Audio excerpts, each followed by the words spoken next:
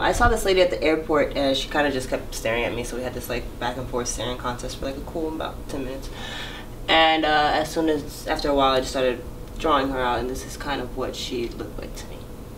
So she looked really sad in her face, and she had these really bright blue eyes, but she looked super sad, like just beat up through life, not for any specific, not actually physically beat up, but you know. That's all I got for this one. I know that was a terrible explanation, but that's all I got.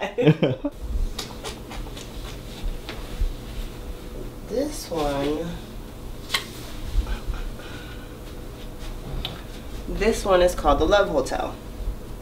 This one, I based it off my girls on Instagram with lots of followings and the booking info. Your vagina is just a hotel.